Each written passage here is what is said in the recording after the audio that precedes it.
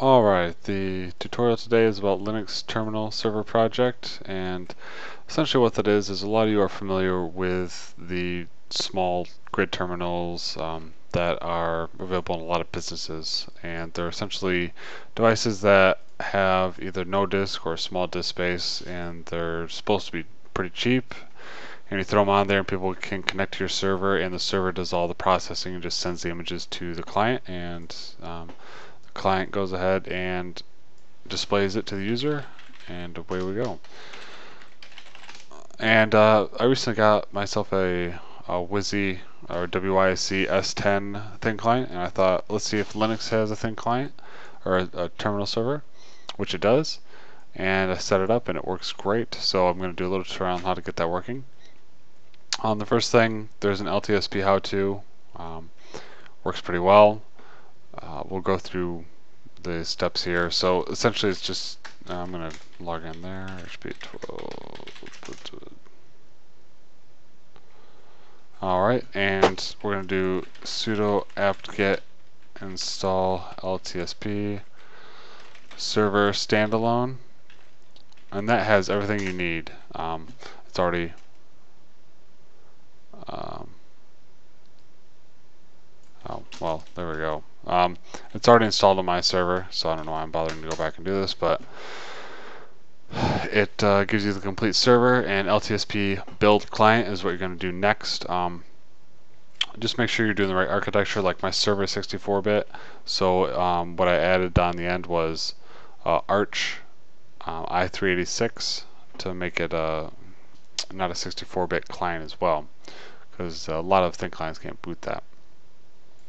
Another thing is that Debian used NFS to grab the operating system and shove it to the thin client.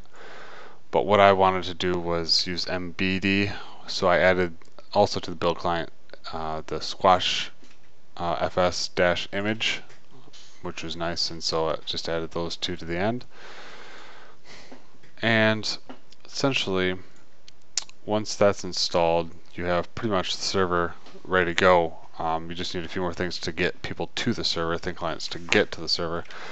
But LTSP, the few commands it has are LTSP build client, which we just talked about. LTSP change root essentially allows you to log into the thin client OS and make changes right from your server. I believe LTSPFS manages the file system. This allows you to mount the file system, and then LTSP-info is nice. It shows you info about your server. Shows you that I'm running Debian 6, and shows what's installed: LTSP client, client core, control, all that good stuff. And then it finds the packages in the actual, this is opt LTSP i386, that's the actual environment that's shoved to the thin client. And LDM, the desktop manager, client, client core, I'm not sure what these are, but that's the image file that tells you that you did a squash fs image. So, and if we do LTSP again, local apps is something we'll cover in a later tutorial, hopefully. It essentially, or if we have time we'll grab it in this tutorial, but essentially local apps just allows you to run the apps on the thin client. If the thin client actually has some processing power, a lot of times YouTube videos and VLC, all stuff like that, anything for video wise doesn't work on the thin client just because of the processing network and all the other requirements that go along with it. The update image is when you make changes to your image and you're not using NFS, which we won't be in this one. It allows you to make changes to the operating system, and then you would run update image and it would create the IMG file right here. So update kernels.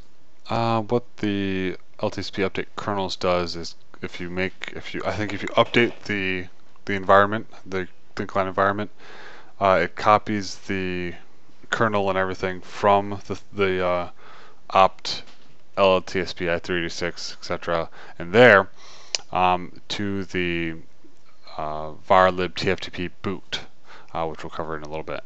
Update SSH keys. I think they just say to run that after you change network settings so that it updates the security settings. So this opt LTSP i386 etc lts.conf is where you make a lot of your changes, which we'll take a look at later as well.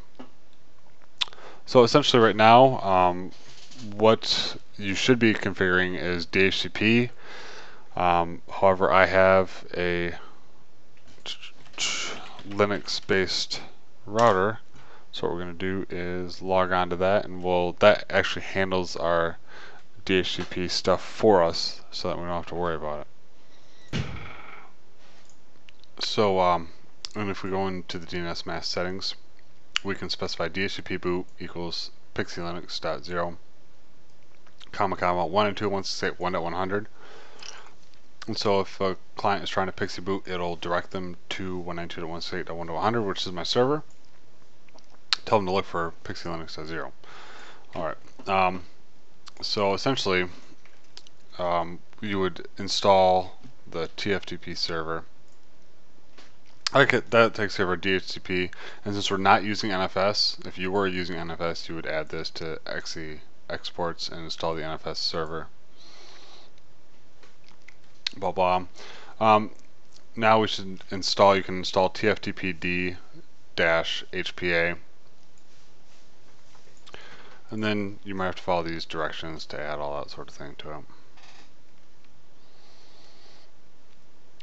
And that's pretty much it for setting it up. We bypassed a lot of that with our router having dd-wrt on it. But if we go into tftp boot, you'll notice here pxelinux.0 is there, and pxelinux.cfg is a directory. So if we go pxelinux.cfg, and this right here is our label that shows LTSP. That's what it boots. And the kernel is located at LTSP i386 VM LINUZ. Append, read only. This is all just stuff it needs to boot. And we're using NBD, so we have to add NBD port equals 2000. So if we back out, LTSP, and then R386, which was, this is all automatically generated after you do the build client command. So this here is, and this also has like GPXE, and it has NBI, but we only need the pxelinux .0 and the pxelinux.cfg. And that's all stuff that by default it looks for this. We had to change it in ours. Let's go back.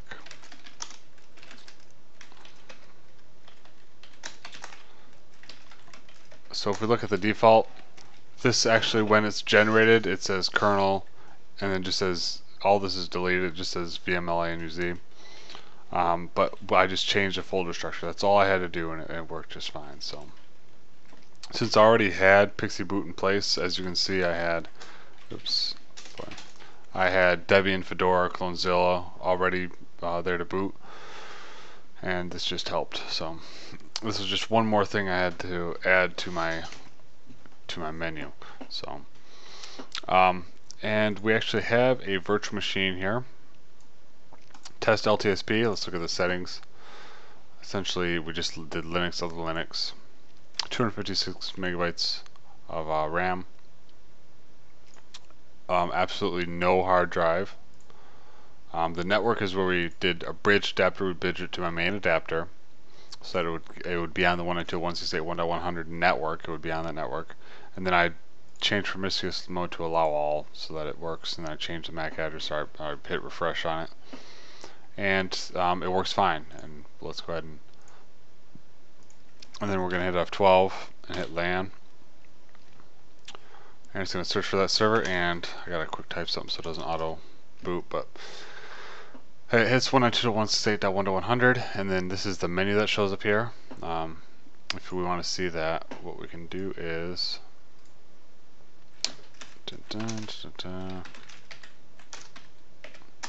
that's our actual menu right there. We did it in boot.txt, but so all we need to do is, if we had just waited, it would have automatically gone to this. But type LTSP underscore i386, hit enter, and it's gonna talk to the server. The server's it'll take a second for this part of it.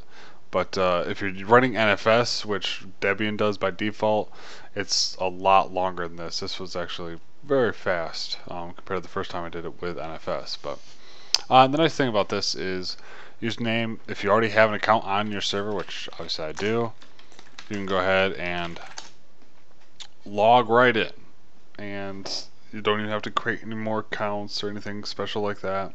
And the really nice thing is, oh hey, I had this in my folder already, my regular /home/Deranger, and boom, it pulls it in. It pulls in all the files that were already in there. So, and as you can see, this is just a regular Linux desktop, nothing too special. It's as you can tell, it's extremely responsive. Sometimes thin clients have issues. Of course, I'm on the same LAN segment and everything, but it's very quick. You can click on things and they pop up. Although I think I've had issues with the root terminal not starting, but other than that, ooh, hey, oh, that's because of VirtualBox. Huh, that's odd. Never seen that before. But let's just say we launched something like Murmur, and then there you go. That's my Murmur server. For voice chat, which nobody uses anymore. I'm not sure why I even have it installed on my server, but whatever. But as you can see, very quick. Open a web browser, very quick.